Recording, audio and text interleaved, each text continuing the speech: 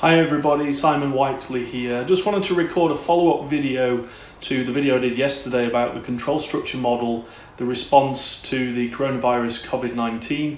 I had some really interesting feedback and some comments which I'd like to touch on in this video. So the first thing I'd like to touch on is that clearly this model was just created very rapidly based on very high level information. I'm not an expert in this field, and so I've not included some really key aspects which Sophia kindly highlighted in terms of the World Health Organization and various national and international health organizations and specialist personnel that would look at specifically these kinds of things, such as the virus itself and its behavior, how it's transmitted, and then the human bodily response to it, and then how that information is transmitted around the various specialisms, various different areas, healthcare providers, and how that information is used. So if I was to iterate this model, I would certainly include that information. And because I've not included that information, it's highlighted just one of the things that we all have to recognize: all models are wrong, but some are useful. And we have to have appropriate subject matter experts involved in developing these models to make sure that we include appropriate aspects. So thanks very much for that, Sophie. I really appreciate it. So another topic I'd just like to touch on, which was highlighted by Thorsten with regards to the situation in Germany.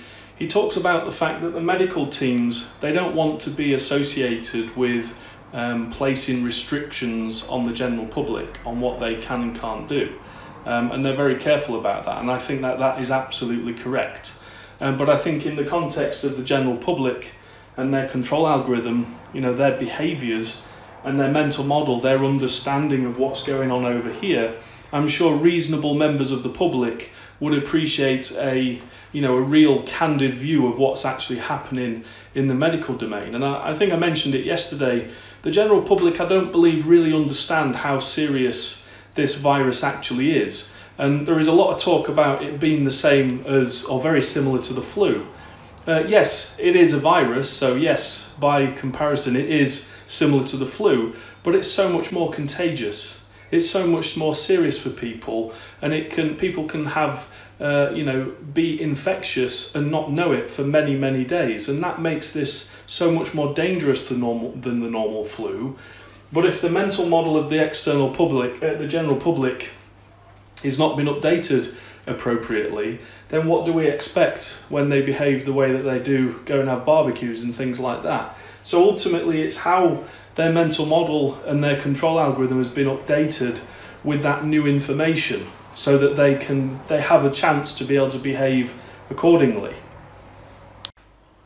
So Mike and David, you highlighted the economic impacts of keeping everybody locked down for such a considerable amount of time, especially with the financial issues that are going on in the world markets. So what I've done is I've added this to the control structure model, literally just, what is the control process we're talking about? So it's the economy. What is that under the control and influence of? Well, clearly there's a relationship with the general public, both from having an economy, that pays taxes and provides employment and goods and services, but also that that the success of the economy has an effect on their daily lives. You've then also got the business and trade aspects. You've then also got, well, hang on, who or what is in control at these top levels of the economy? Well, there's some level of governmental control, but clearly all of this has to be coordinated in some shape or form, because actions over here or here, such as locking down the general public, whilst that might solve problems or minimise problems over here, at what point is a decision going to be made that will limit the impact upon this, given that they are closely related to each other? Ultimately this is one big system, components that interact arranged in a hierarchy, and those systems, those parts of the systems have to be balanced. So in terms of the control algorithm of those in charge and the mental model of it, how and when are they going to make decisions about what to do to not only minimise the impact on the health system, minimise the number of deaths that's going to happen, but also manage the economy. Because clearly destroying the economy is going to have a lot of effects on the general public, you know, perhaps even more so than the number of deaths due to the virus. So this, you know, decision making has to start happening at some point soon, because whilst we can enforce this lockdown for a long period, what's that going to mean for the economy in the longer term? Now, conversely, there is also the consideration of keeping the lockdown in place for longer, because that'll flatten the curve and lessen the effects and impacts of the virus in the medium term. But that longer shutdown will have a larger impact on the economy. So the decision might be, well, could we do a shorter lockdown or phased lockdowns, perhaps? And that might give the economy some chance to recover and adapt, perhaps. But again, that'll have a negative impact over here. So my question is, what are those decisions that need to be made? Who needs to make those decisions in terms of the algorithm? What information do they need? What's their mental model? And then what is the timing of these control actions? How do we time this so that we can get appropriate positive safety impact on the healthcare system and the safety of the general population from a virus perspective, but also that we don't completely destroy the economy and cause even more death and destruction? I'd be really keen to hear your thoughts. Please comment below. Of course, if you like this video, please like the video, share it with your friends and colleagues, and of course, visit my YouTube channel and subscribe. Thank you very much for watching, and I'll see you on the next video.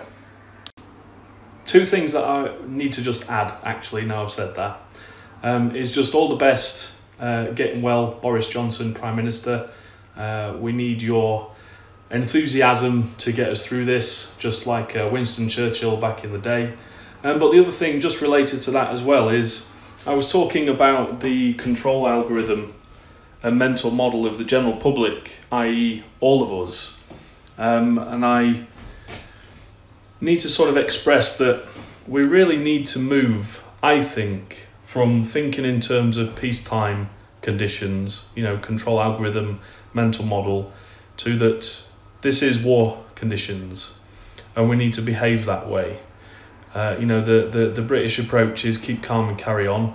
I think we need to do that, but I think we need to take this as serious as it actually is, both from a virus pandemic perspective, but also from the environmental and economic impact perspective. So I would love to know your thoughts on this, moving from peace to war in terms of how we behave, conduct ourselves, respect each other and the rules, but also that this is very serious. Please let me know your thoughts on that. I would love to know.